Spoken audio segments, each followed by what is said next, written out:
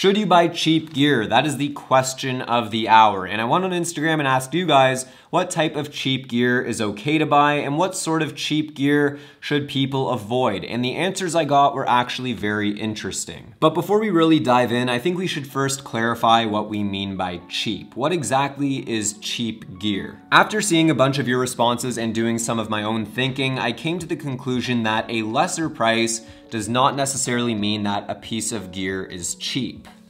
For example, the Rode NTG 4 Plus is a shotgun microphone that costs around $400. Here we have the Rode Video Micro, and this comes in at around $60. Now, in the context of this video, cheap gear is something that you would buy as an alternative to a regular product with the hopes that it will fulfill the same purpose but at a lesser cost. But the Video Micro and the NTG 4 Plus are two completely different products. You wouldn't necessarily use a Video Micro to fulfill the same purpose as a shotgun mic. However, what I would consider cheap gear is if instead of getting the $60 Rode Video Micro, which is actually very high quality and made out of metal, you went on Amazon and bought a $25 plastic knockoff. But that doesn't necessarily mean that all cheap gear is bad. This right here is a knockoff battery grip for my A7 III, which I'm actually really happy with. This cheap 5-in-1 reflector works great and only cost me like 20 bucks. The knockoff batteries I got for my Sony a6500 are garbage, but the ones I got for my A7 III are actually really good. Here's a cheap wireless remote trigger and receiver that ended up breaking the second time I used it, so I ended up getting the real thing instead. So pretty much based on the answers I got from you guys, as well as my own personal experiences,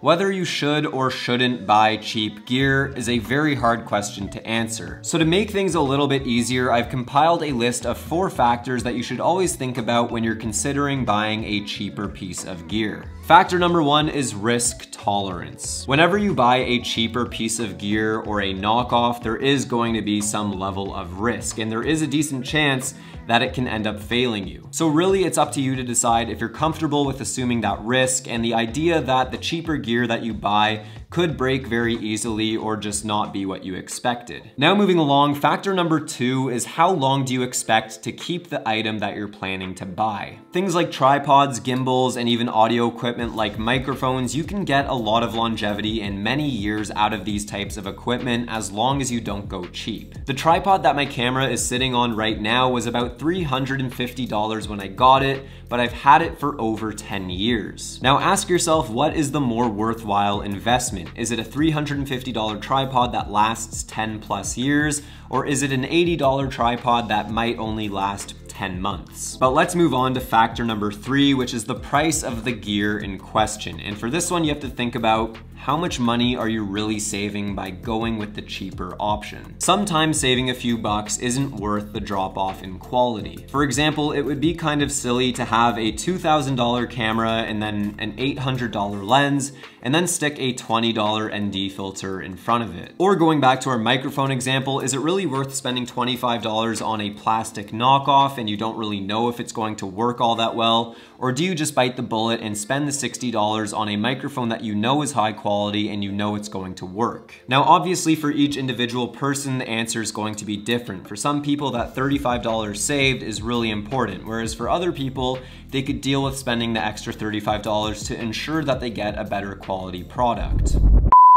Real quick interruption, I'm actually editing the video that you're currently watching, and I quickly wanted to tell you about a cheap lens that I bought a while back that turned out to be a really good decision. It was a couple of years ago that I was getting really into filming real estate videos, and my setup at the time was the Sony a6500 with the Sigma 16mm f1.4. And as much as I love this setup, I always felt like the 16mm wasn't quite wide enough for real estate videos. Now, the lens that at the time I had my heart set on was the Sony 10 to 18mm f4, which also had stabilization built into the lens. But the problem was that the lens would have cost me over $1,000, which at the time I just couldn't stomach that kind of purchase. So instead I found this. And this right here is the Samyang 12mm f2, which is a fully manual prime lens, which means it's got no autofocus and of course no stabilization. Just like the name suggests, it has a fixed focal length at 12mm, which means it doesn't zoom like the 10-18, but realistically for me and the type of real estate videos that I was making, 10mm is unnecessarily wide.